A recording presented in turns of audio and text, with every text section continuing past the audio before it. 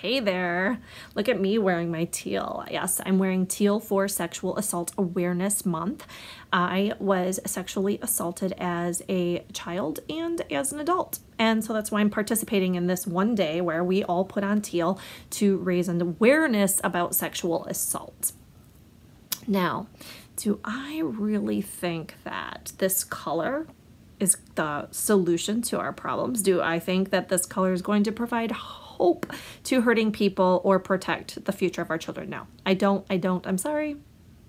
I'm glad somebody thought it up. I'm glad everybody's having fun with it. I don't think it's going to do what we need it to do.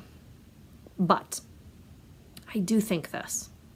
I do believe that it provides a gentler platform for people who are uncomfortable talking about sexual assault.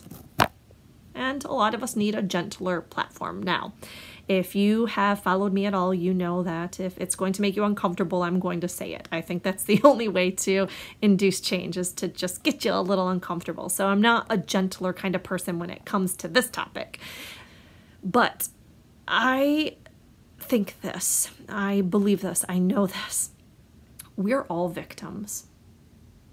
We are. We're all victims. We're all being raised up in a culture that perpetuates this sexual assault epidemic.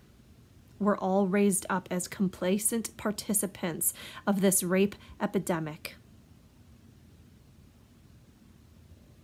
That means you're a victim too. We're all a part of it. It is not a single person's issue. It is not a single party's problem. It's yours. It's ours.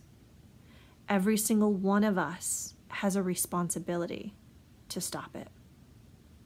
Every single one of us is responsible for participating in Sexual Assault Awareness Month in whatever way we can think of. Now, I know not everybody's comfortable talking about what happened to them. Not everybody's comfortable talking about the times that they turned a blind eye or covered their ears or just refused to acknowledge this epidemic. Not everybody's comfortable hearing us talk about children being raped by adults. Children and women being sold into the sex slave business. Sex for purchase. Nobody wants to talk about that stuff. I don't care. Do it anyhow.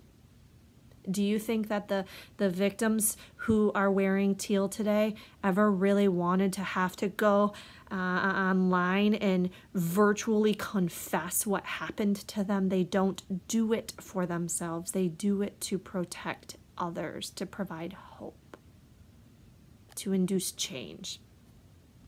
So it's time for you to do the same.